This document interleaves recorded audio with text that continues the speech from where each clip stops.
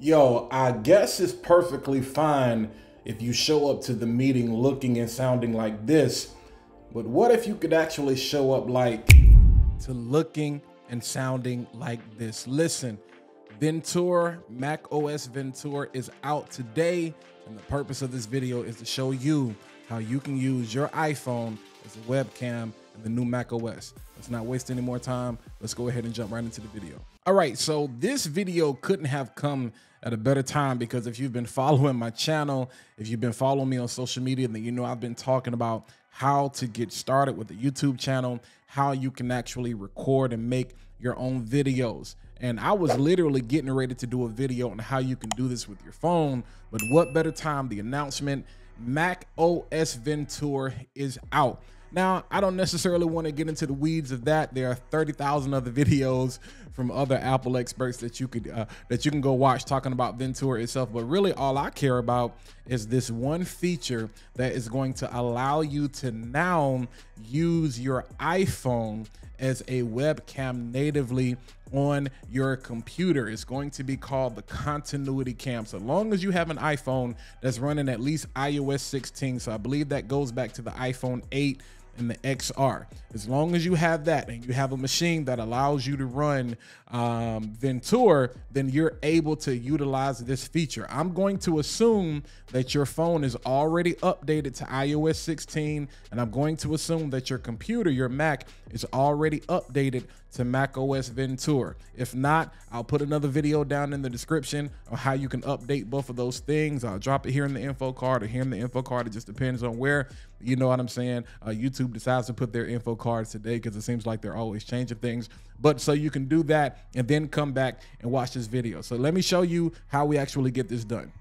All right, so this is a very simple process. Once you've updated and upgraded your computer to Ventura, once you've made sure that your iPhone is on iOS 16, pretty much the first thing that you need to do is you want to go to the control center on your Mac. If you don't know where that is, top right-hand corner is to the right of the magnifying glass. I'm going to go there with you now. You want to toggle on that. The control center is going to show you currently what application you're using, and you want to click on video effects. The reason this is important is it's going to show you specifically the modes that you are able to control using the iPhone. So again, you can use center stage. Remember center stage? That's going to be where the phone keeps you in center and then it follows you. All right, portrait mode, you know what portrait mode is. It's the same as using your phone. It's going to blur out your background. And then studio light, if you don't already have a light set up kind of like I have now, of course, that's going to give you some added lighting features or whatever to kind of make you pop out really from the background. And then desk view, which is really a game changer, allows you to actually get a top down view so you can view whatever is on your desk. So if you're doing charcuterie boards or arts and crafts, or you need to show some type of diagram or something like that, or if you're into tech and you're putting things together, they actually have put in the software somehow, some voodoo, some magic, to give you the ability to have a top-down view of what you have going on your desk. So that's the first thing. You want to go to your control center. Now, here's the real beauty of this. This might be the simplest thing ever, because you get to go in any current application that allows you to choose a camera or a microphone and basically just select the camera. So let's say you want to use Quicktime to record a video. We open up Quicktime. We go up here, we go to file, we say new movie recording. Typically it's gonna default to, you know what I'm saying, your FaceTime camera. But as you can see for me, it's defaulting specifically to my camera, just to make sure you see what I have available. So we can choose the FaceTime camera. Woo, that looks pretty horrible. Or we can go back to the iPhone camera. The other thing is, you get to choose the audio source. So the microphone, this one in particular, I can either choose, you know, my MacBook Pro microphone. I can choose the Ecamm virtual mic, but you can also see if I have a microphone connected directly to my iPhone, I can utilize that microphone as well. So that's QuickTime. Does it work in Zoom though? As you can see, I've got Zoom open now on the screen without me even having to go into a meeting. I'm just gonna go over here and click on this cogwheel over here under my picture. We're gonna go into settings. I'm gonna go down to video. As you can see, it's gonna default to my FaceTime camera. Again, I look pretty ugly on that. But as you can see here, I have Walter's iPhone camera available. Boom. It must be magic. I don't even know why I started singing that. Bruh. That is one of my favorite songs by Tweet. But it definitely must be magic. It's so magic that Mac OS even decided to send me a tip in the middle of my recording. Thank you, Mac. I don't actually need that. But again, there's the iPhone camera that I can use in Zoom. Well, I may not need QuickTime. I may not need Zoom.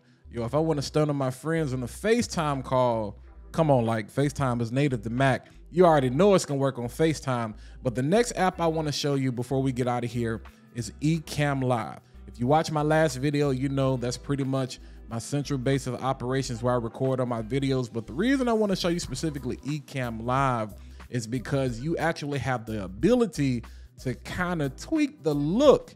If you really don't like how the camera looks, you have the ability to tweak it. So let's show you Ecamm Live. All right, so what you're looking at now is the camera effects panel that is inside of Ecamm Live. Again, I'm not gonna do a full rundown of why I love Ecamm Live so much. Y'all check the info card or the link in the description because I've talked about it 1,000 times.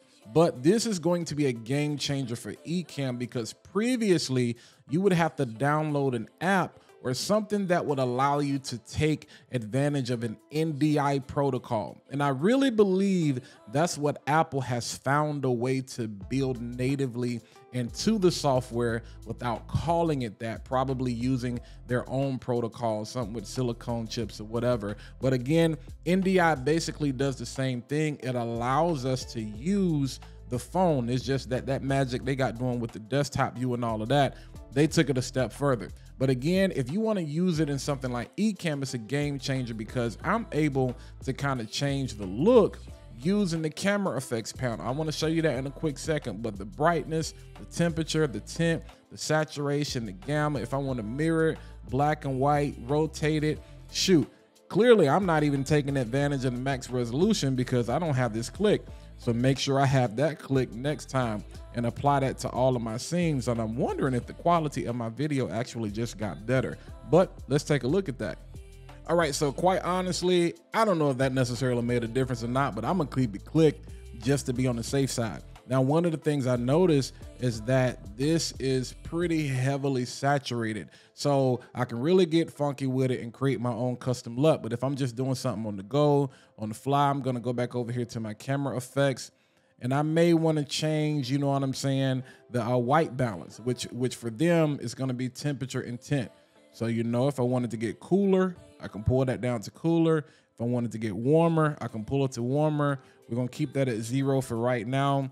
Brightness, of course, I can make it darker. I'm gonna make it brighter, you know, change your exposure. The tint, you know, if we need more magenta, if we need more green, we're gonna keep that at 0. Saturation, some of you like that film look, you know, a little bit more desaturated, kind of trendy film. There you go right there, more of that desaturated look. Honestly, for myself, I look pretty saturated right now, so I would probably go roughly about -5, -4. I think that looks a little bit better than it did. And of course, the gamma, I can change, taking some of that contrast out or whatever. But again, that's the dope thing. And what I could really do is just run this inside of Ecamm, and then Ecamm has the ability for me to use a virtual camera. So if I wanted to then run it inside of Zoom and have this crazy presentation, I could. But again, that's another video for another day.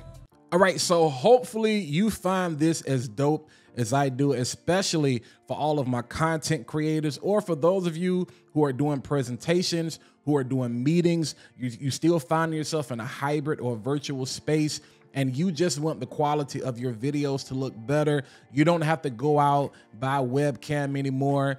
Take that Mac, upgrade it to Ventura if you haven't. Make sure your iPhone, again, if it's capable, compatible with iOS 16, which I believe goes all the way back to the iPhone 8, then you're going to be good to go. Let me know, have you updated to iOS 16? Have you updated to Ventura? Do you see yourself using the iPhone as a webcam? Can you get by with it? Forget just using it as a webcam. Do you see yourself just starting your YouTube channel and creating content like this? Listen, I'm excited. It's a game changer. I want to hear from you in the comments. Hit that like button. smash that subscribe button. And while you're at it, click that bell so you can be notified every single time I post new content to the channel. But until next time, I'll catch you guys in the next video.